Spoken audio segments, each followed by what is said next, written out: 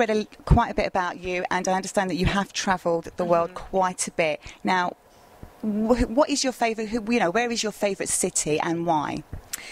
I have a few favorite cities. I think actually London, I feel like this is my home now, and I absolutely love the city. I think it's absolutely vibrant and, multicultural. There's so much, which I love about London. Definitely my hometown back in Russia, Vladivostok is a seaport and it's a very unique place as well. But one of the most unique places I've ever been to is Tokyo. And I love Japanese food. I love the cultural side of this country. I think everything about Japan and Tokyo is fascinating. So I spent quite a lot of time there when I was competing, doing shows and teaching, and it's definitely one of the places you always want to go back. So you've just answered my next question, which was going to be, what is your favourite food for all the food lovers out there? And you've said Japanese food. Yes, I think anything to do with sort of seafood, fish. I mean, Japanese food is fantastic. And obviously when you're in Japan, if you ever traveled there, people could agree with me that it's wonderful, really wonderful places there to eat. Even the smallest little tiniest cafes, absolutely fantastic. So. And are you good at cooking Japanese food? No, I'm not. Actually, I do cook. I cook for myself all the time, and it's quite basic stuff, like I don't like to make anything too rich, too complicated, it's kind of sort of vegetables with fish, maybe baked, and nothing fried, nothing like that.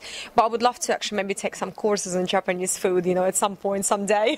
Oh, that would be lovely. When you get to know how to do sushi and everything. When you get a chance from your busy life. Now, also, to let our viewers know, not only do you dance, travel the country, you also have your own charity for children. Can you just let us know about that and let us know that I understand you'll be having a ball coming up soon and, more about your charity for children, which I think is very inspirational. Yes, this is something I really enjoy doing. I think it really fulfills me. It's a passion I have.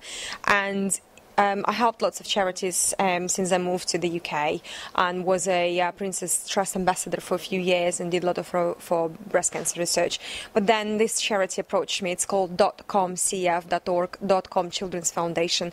So if you want to check our work, please go to .comcf.org and see what we do. We basically deliver a program to schools and mostly to schools in very deprived areas. We work with very damaged, I would say, bullied, abused children, and we give them tools how to communicate, how to come out of the shell, how to feel safe, how to communicate with adults if they feel that there is something wrong happening with them. Because children in this situation, they are silent victims. They don't like to talk about the problems or if they actually have any kind of abuse at home or in a peer group because they feel like in some way maybe it's their fault.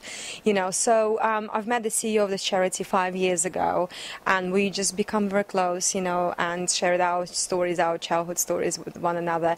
And I just started helping out first with just going to schools and having chats with children and sort of doing motivational speaking.